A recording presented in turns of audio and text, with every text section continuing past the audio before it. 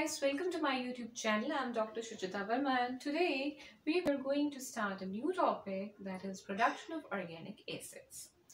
So let's get started. Production of organic acids में हमारे पास सबसे पहले आता है citric acid. Now citric acid is a very important organic acid and it finds huge applications in different industries, right? So citric acid जो सबसे पहले है that was being isolated from lime, lemon से मिला था, right?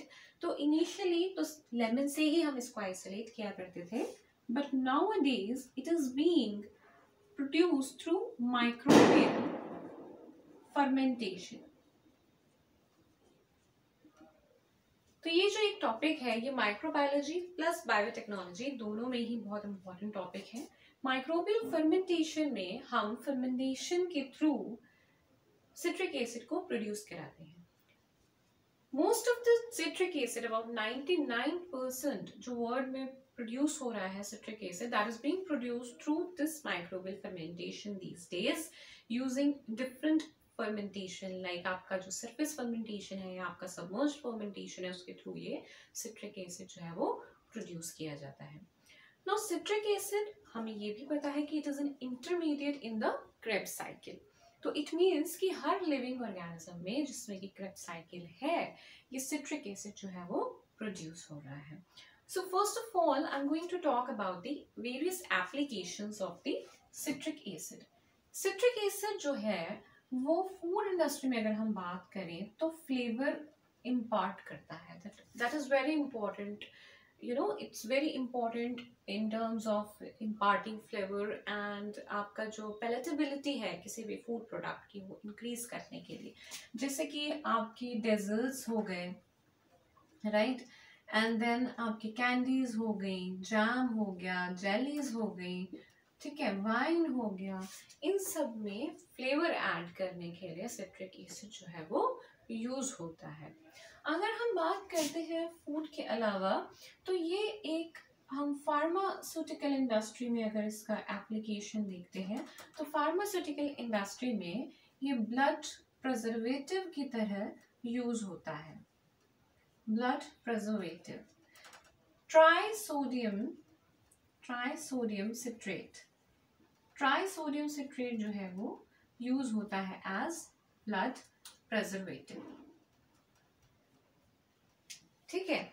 इसके अलावा ointments हो गई, आपके कॉस्मेटिक्स हो गए, इन सब चीजों में भी as an preservative it finds application as a preservative, right. Pharma industry के बाद हम चलते हैं आपकी केमिकल इंडस्ट्री पे. We talk about chemical industry. So chemical industry में बहुत सारे जो आपके टेक्सटाइल्स हैं उसको ट्रीटमेंट के लिए ये यूज किया जाता है. Also, it is a very good antifoam agent.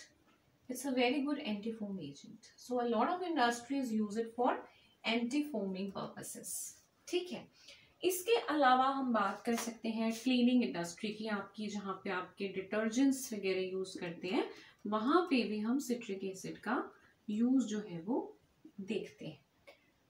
इसके अलावा मेटल इंडस्ट्री है आपकी. मेटल इंडस्ट्री में ये क्या करता है, सिट्रिक एसिड जो है वो कॉम्प्लेक्स बना लेता है मेटल्स के साथ, तो ये एज मेटल सिट्रेट जो है वो एग्जिस्ट करता है.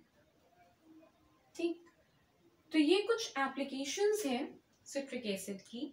और भी बहुत सारी एप्लीकेशंस हैं. So it's a widely used acid and it finds a huge industrial applications, right. इसके बाद हम बात करते हैं कि what are the micro organisms which are being used, जिसको हम यूज कर रहे हैं सिट्रिक एसिड की प्रोडक्शन के लिए. तो सबसे पहला जो माइक्रो ऑर्गेनिज्म सबसे इम्पोर्टेंट जो प्रोड्यूस करता है that is Aspergillus Niger. That is Aspergillus Niger. ये एक फंगस है एस्परजिलस नाइगर, राइट. तो ये ऑर्गेनिज्म है जो सबसे ज्यादा सिट्रिक एसिड जो है वो प्रोड्यूस करता है, जिसको हम फर्मेंटेशन में अपनी यूज करते हैं. अब एस्परजिलस नाइगर को भी हम एज इट इज नहीं यूज कर लेते, हम यहाँ पे उसके म्यूटेंट स्ट्रेन्स को यूज करते हैं. हम यहाँ पे उसके म्यूटेंट स्ट्रेन्स को यूज करते हैं। तो किस तरीके के म्यूटेंट स्ट्रेन्स जो हैं वो यूज किए जाते हैं, क्या यूज क्या है, क्यों हमने स्ट्रेन में ऑलरेडी जो हमें सिट्रिक एसिड दे रहा था उसमें हमने क्यों ऐसा किया कि म्यूटेशन क्यों ऐड करनी पड़ी हमें। So now this mutant strain has few advantages, जैसे कि ये हाई शुगर कंटेंट को बियर कर सकता है ना, एज कंपेयर टू दी जो हमारा ओरिजिनल एस्परजिलस का स्ट्रेन हम पहले यूज कर रहे थे। इसके अलावा it is able to survive at low pH, जैसे कि हमें सिट्रिक एसिड की प्रोडक्शन के लिए 2.5 से लेस पीएच चाहिए होता है।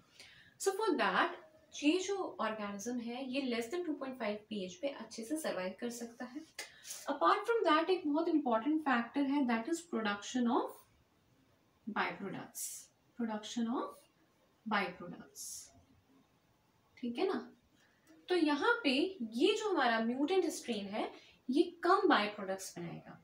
यूजुअली क्या है ओरिजिनल स्ट्रेन्स के साथ क्या है कि वो सिट्रिक एसिड तो बनाते हैं लेकिन अपार्ट फ्रॉम दैट बहुत ज्यादा बाय प्रोडक्ट्स भी बनाते हैं। बाय प्रोडक्ट्स कौन कौन से होते हैं ये भी हमें पता होना चाहिए। बाय प्रोडक्ट हो गया हमारा ऑक्सैलिक एसिड,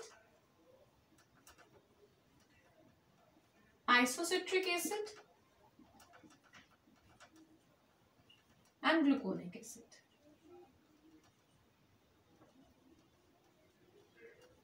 राइट। तो ये हमारे बाय प्रोडक्ट्स हैं। So that is why we use Aspergillus Niger. Apart from that बहुत सारी स्पीशीज ऐसी हैं जो यूज हो सकती हैं। अगर हम मान लीजिए एल्केन से सिट्रिक एसिड बनाएं तो वहां पे एक डिफरेंट स्ट्रेन यूज होता है and that is Candida लिपोलिटिका, that is Candida लिपोलिटिका। So this is the organism which is being used for the production of citric acid from alkanes. But when we are using glucose as a main carbohydrate source, like हम molasses use करते हैं या हम beet sugar use करते हैं, in that case हमारे पास जो हम majorly use करते हैं industrial purpose से, that is aspergillus niger, right?